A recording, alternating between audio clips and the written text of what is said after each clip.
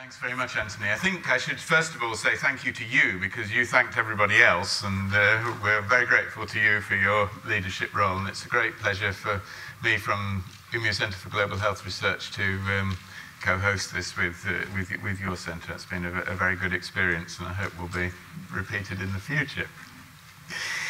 It's also a massive pleasure to me to be able to introduce Dr. Kesetebirhan, the Minister of Health from Ethiopia. Since he took on the post of Minister of Health in 2012, he's become a good friend and colleague, and I have quite a lot of contact with him, but he's doing a great job. In introducing him, I don't want to just repeat what it says in the bio, because you can read that anyway. I just want to contextualize what he's going to, or what I think he might say at least, a little bit. Ethiopia is a huge country, 50% bigger population than the UK, 5 times the land area of the UK, and so providing healthcare on that scale is a massive, massive responsibility. And the fact that Ethiopia has been recognized by the UN as one of the few sub-Saharan African countries to already have achieved the child survival goal, the MDG 4 goal, various other good things going on. The annual graduation of medical doctors has risen from 200 per year to 3,000 per year in the last few years, which is an amazing achievement for a country. So you get the picture, I hope, that this is really a country on the move in terms of health. Ethiopia has tended to appoint young, clever public health professionals as ministers of health, and I think that what we're seeing now is clearly the dividend of having done that. So right from the top leadership, right down to even down to the community health worker level, of which there are now some 38,000, I think, in the country. So it's a huge pyramid from Keseti at the top down to those 38,000 community health workers. But we invited you here particularly because, you know, people like me who sit around in universities can have all kinds of bright ideas about we could have an app for this or we could use mHealth for that. But what we really wanted to start with in this meeting is to hear what is your perspective on this whole mHealth as a policy maker, as a leader of one of the world's major health services. What really is the situation from an Ethiopian perspective, from an African perspective? What might be needed in the future? Where should we be thinking? So we're looking to you for guidance. You're very welcome, Keseti. Thank you so much for accepting to come and give our keynote. Thank you, Peter, for the kind introduction. And thank you, Anthony, and our UCL colleagues and the organizers for inviting me to deliver a keynote at this important meeting. First of all, I would like to introduce you my country, Ethiopia. As Peter said, Ethiopia is the second most populous country in Africa, next to Nigeria. We have a population of 90 million plus. We will probably surpass the 100 million mark in a little more than 2 years. Every year, 3 million babies are born in Ethiopia. So you could basically say that we create a West African country every year.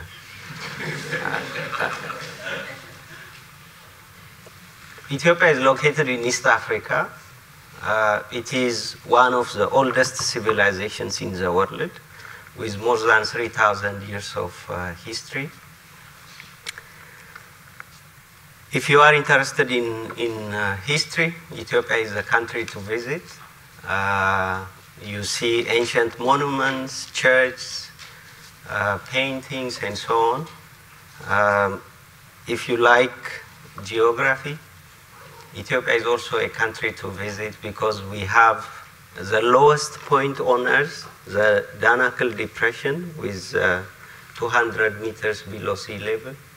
And we have also the highest, one of the highest points in Africa. In fact, Ethiopia is referred as the Tower of Africa because we have lots of mountains. It is also the origin of the Nile. We contribute more than 85% of the water to the Nile. If you are into religion, Ethiopia is also the place to visit because you see Judaism, Christianity, and Islam. In fact, outside of the Middle East, it is only Ethiopia that is mentioned in both the Bible and the Holy Quran. So it is, an interesting place to visit. Over the last 10 years, the country has also registered double-digit economic growth, an average of 10.6% per year. And in fact, we are one of the fourth largest economy in Africa. When people hear about Ethiopia, they remember the famines and all the droughts that happened in the 80s. But Ethiopia has really moved on. And we have invested a lot in the development of the country and in the development of our people. And we are starting to see the benefit of the investment we have made and the peace and security we have enjoyed over the last 2 decades. The capital of Ethiopia, Addis, is also the diplomatic capital of Africa because it hosts the African Union, and it is also a seat of many UN and other multilateral agencies. It is very easy to get in and out of Ethiopia because of the Ethiopian Airlines, which is the largest airline in Africa. So feel free to come, visit us, and see what we have been doing. So enough about marketing my country. I hope I have done a good job. Let me come back to the health sector. The health sector in Ethiopia is structured in a 3-tier system. The first tier is a primary health care unit. By primary health care unit, we mean one hospital, one rural hospital, 4 to 5 health centers, and health extension workers or community health extension workers. I will get to that in a moment. The second level is the secondary level of care, which we call general hospitals. And our standard is 1 hospital for 1 million people, and we have 80 general hospitals in the country. And the third level is a tertiary hospital, university hospitals, for 1 hospital for a population of 3 to 5 million. And we have around 28 tertiary hospitals around the country. When we started revamping the health system, if you look at the health system in Ethiopia, the landscape 20 years ago, we had fewer health facilities, around 300 health centers, and 60 hospitals. And most of these health centers and hospitals were concentrated in the big cities in the country. However, 80% of our population resides in rural areas. So access to health facilities has been a challenge. So we started on massive expansion of health facilities into the rural areas. And 20 years ago, we had fewer health science colleges, only 3 medical schools. So it is really a challenge to rely heavily on a health system that is based on doctors and nurses and midwives and so on. So we sort of prioritized what needs to be done, and we decided to introduce a community health workers program, which we call the Health Extension Program. Through this program, we have trained and deployed 38,000 health extension workers. Most of you may know about community health workers program in many parts of the world. We believe that the health extension program in Ethiopia is unique in many ways. The first and important feature of our health extension program is the health extension workers are government salaried. So it's not like volunteers working with a particular project and so on, but our health extension workers are on government payroll and they are regularly paid their salaries. And this makes the program unique. Second, our health extension workers are properly trained. It's not a 1 week training, 2 weeks training, or 3 weeks training, but it is a 1 year training program. So our health extension workers go through a 1 year training program, and then they are deployed to rural areas where they serve. The third, they are part of the formal health system. So in many parts of the world, community health workers are, these individuals working at the community level. They are not in any way linked with the formal health system. Our health extension workers are an integral part of the health system. In fact, we consider them as a pillar of the health system. So what do we mean by when we say they are part of the formal system? They are recognized as health professionals by the professional councils. They have a clear career ladder. In fact, our vision is the first cohort of the health extension program will be family physicians 20 years down the line. So we have really created a career ladder so that they can identify with the health system and aspire to grow within the health system. Third, we track what they do. So we have a community health information system that tracks the services they provided to the community. So when you see the national health service utilization reports in Ethiopia, that means the contribution of the health extension workers is also tracked. So these unique characteristics make the Ethiopian health extension program unique. But apart from this, the philosophy of the program is also unique. We see our health extension workers as agents of social transformation, as agents of change. So we in Ethiopia believe that health can be produced. So you can harvest your health if you adhere to healthy behavior, if you utilize basic services. So our health extension workers are not only there to provide services, but they are there to provide skill and knowledge to communities.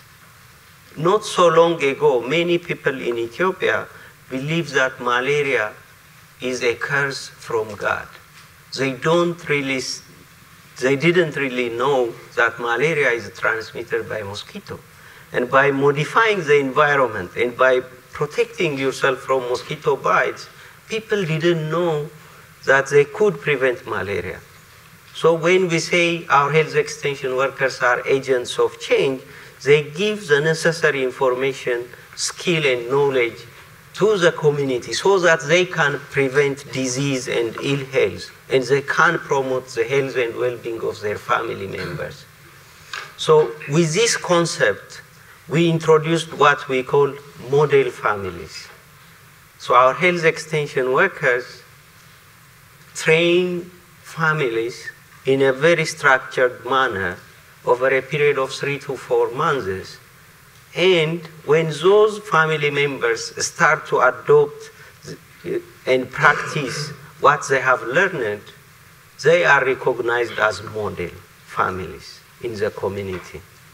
In fact, we use the Rogers model of innovation diffusion. So our health extension workers in the early days when they were deployed to their rural communities, they identify innovators, they work with them, they train them based on the health extension package.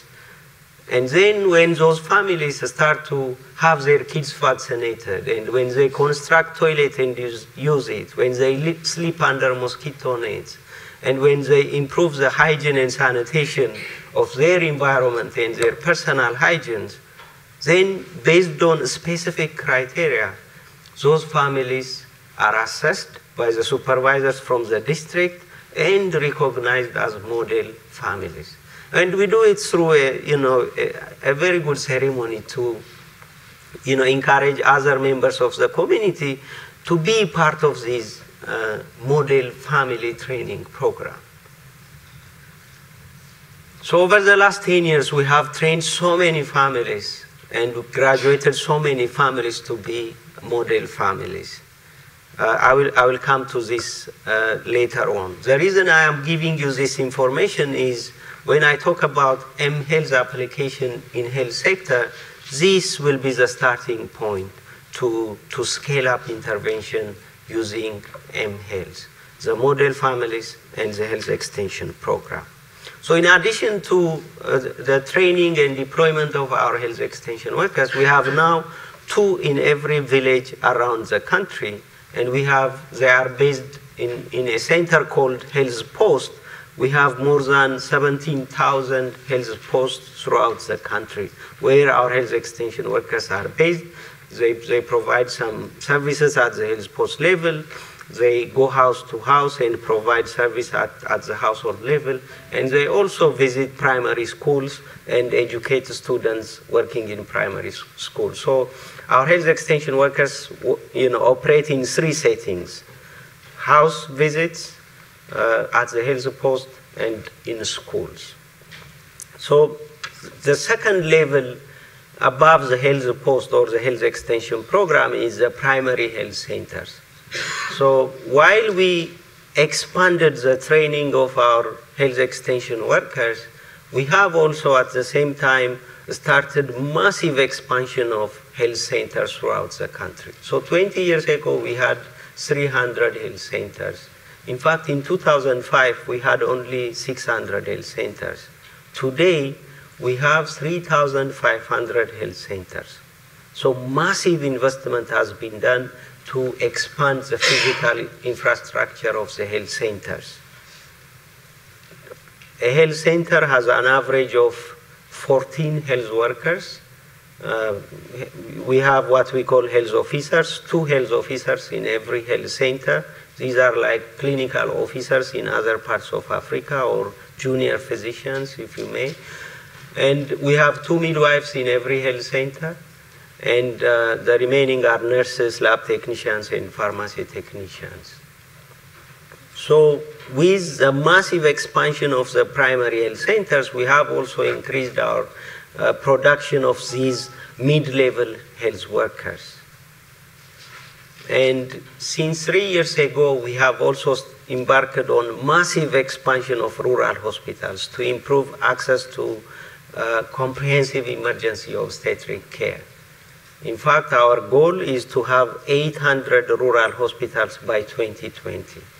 And in the last 2 years alone, we have constructed 185 hospitals.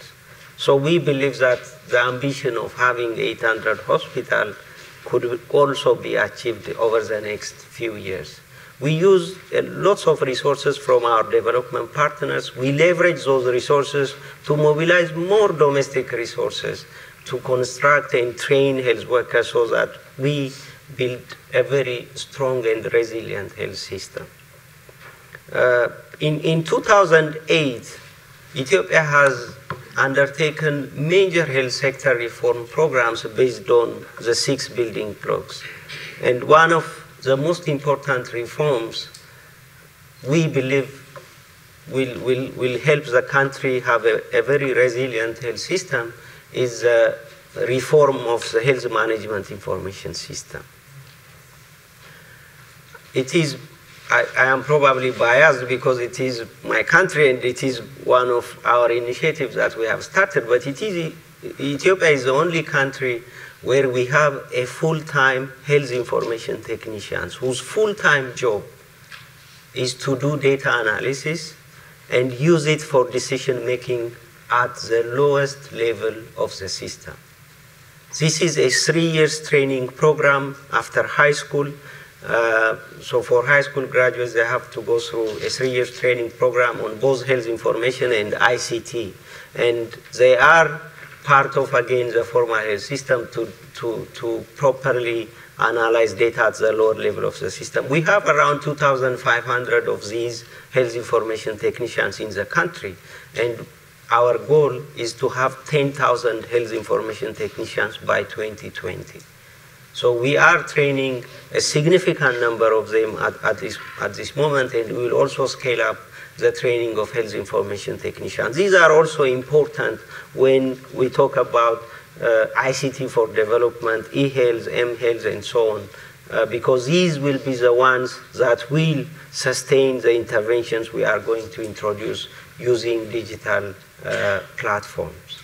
So the plan is to have at least one health information technician at the health center level, at least 2 at the district health office level, and between 4 and 12 at different levels of hospitals. And their full-time job is not only to collect data and report it to the higher level of the system. We only require 100-something indicators, 120 maximum indicators to be reported to national level. But at the health facility level, lots of data is collected. And in many parts of my country in the past and Africa, this rich data is not utilized to improve quality of care, to improve decision making at the lower level of the system. So when we introduce these kind of health cadres, they will be able to analyze the health problems in their context and prioritize the interventions and help the program managers and the district health officials to have better orientation in terms of what they invest in when it comes to health. The second most important reform we did is the introduction of a public health emergency management system. So in Ethiopia, from the national level up to the district level, we have what we call the public health emergency management process. When we did the reform, we used a business process re-engineering tool to do the reform. So it is an end-to-end kind of process design from national to district level, and we have a very well-aligned public health emergency management system. And there are certain indicators that have to be reported immediately.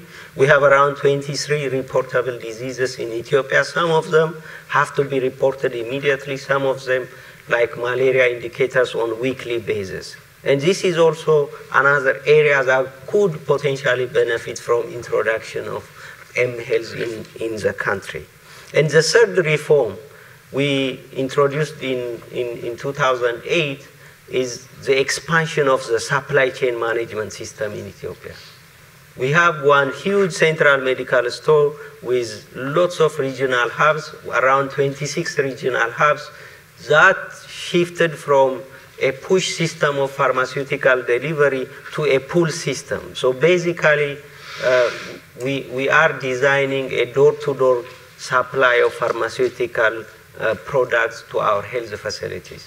So when we expand our network of health facilities from literally 0 health posts to 17,000, and from 600 health posts in 2005 to 3,500 health centers, and from around 120 hospitals to 800 over the next few years, you can imagine the challenge and the stress it is going to put on the supply chain management system.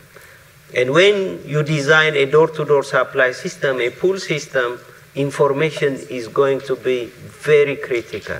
And we believe that mHealth could also help on this. So these are, and many other reforms have been introduced in 2008, but I thought these are, the reforms that are directly linked with the topic today. So while we have invested all these inputs and re-engineered our processes and so on, we have also enjoyed good outcomes in terms of improving the health indicators. As stated earlier, Ethiopia has achieved MDG 4 3 years ahead of the 2015 deadline. We have reduced maternal mortality by around 69%. We believe that we will reach the targets at the end of this year. HIV infection has gone down by more than 90%. Malaria and TB has been very well controlled. So our indicators have really improved. And one good indicator that tells you how far the country has gone is the average life expectancy of Ethiopians. 20 years ago, the average life expectancy in Ethiopia was only 45 years. Today, it is 64. And we believe that we will even achieve higher levels of health outcomes to our people, to our compatriots, if all the investments continue to be sustained in the years to come. So when it comes to mHealth, we have prioritized certain areas to use technology. The first one is data exchange. So the health sector has massively expanded. So we really need to know what is going on at the community level, whether the health extension workers are reaching segments of the communities that have never been reached before. So data exchange, we believe, could potentially benefit from mHealth. The second one is supply chain. So in a massive country like Ethiopia, where infrastructure is not so well developed, considering it with the size of the country, getting information about stock status of essential commodities at all levels of the system is important. So we want to use mHealth and eHealth solutions to improve information about supply chain. The third is real-time referral. So patients are seen at the community level by our health extension workers. And if there are complications that has to be notified to the higher level of the system, we want to use technology, mHealth, to alert and notify the higher level of the system. So this is also another area where we wanted to use mHealth. The third is consultation. Our health extension workers are based in remote areas, in villages.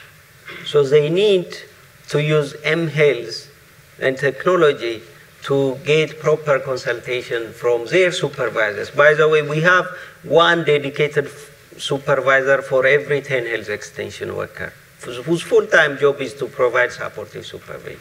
So reaching out to these supervisors at zero cost to the health extension workers is important, because when we did a situational analysis some 3-4 years ago, our health extension workers were using 10% of their time to buy their salary to buy airtime.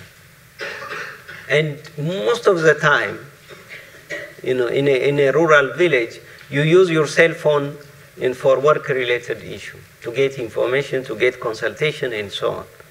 You just don't call your friends because they are closer to you. You go and see them. So they use their airtime for work-related. So we really want to avail mHealth solutions for proper consultation for the health extension workers. And the last one is training and education. Since we have designed a career ladder for our health extension workers, and we are introducing a continuous professional development for the health extension workers and the other health workers in the system, we want to use mHealth to provide this. In Africa, as well as in Ethiopia, providing in-service training and refresher trainings is a costly endeavor. We have this new disease in Ethiopia and in Africa. I think I read it in one of the international journals, called perdiamitis. There is this need for per diems. So people really want to move and attend conferences everywhere. So the idea of giving in-service trainings has lost its meaning. So we believe that mHealth and digital solutions will also provide these kind of solutions to health workers who really need to refresh their knowledge and their skills. What has happened in Ethiopia over the years? In Ethiopia and in many parts of Africa, and I believe other parts of the world, since mHealth is a new technology, a new solution, there has been lots of pilots that hasn't really taken off. So when we talk about mHealth, we really need to think about forging strong partnership with the local governments, with academia in country, and forging partnership may not be sufficient, but we have to do things with a view of scaling up. So without a view of scaling up, if you present me a beautiful pilot project with no money to scale up, with no long-term plan to implement it at scale, what good does it do to me? All pilot projects can demonstrate successful results because you invest a lot of money. And you want it to succeed so that there is lots of support and so on. When you take that at scale, that kind of support will not be there. So there is no guarantee for policymakers that there will be good return on the investment. So when we start piloting, we really need to think about partnership. We need to think about the source for the money to scale up. And we have to also pilot it with a view of scaling up. The other important message I have is choosing the appropriate technology. So countries are unique in terms of language diversity, in terms of the literacy rates, in terms of access to smartphones and so on. In Ethiopia, we have around 33 million mobile subscribers. And most of the mobile subscribers, including our health extension workers, use basic phones, not the smartphones. So when you think about implementing mHealth, you have to really understand the appropriateness of the technology in the country.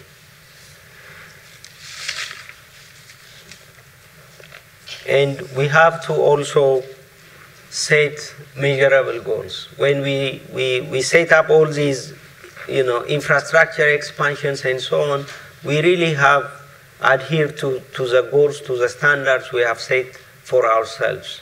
And with mHealth, we have to really come up with goals that are linked with the health service outcomes, and we really need to know what we are going to purchase when we invest in mHealth solutions. I think I have taken a lot of time. I probably wind up here. Thank you for listening to me. Thank you very much.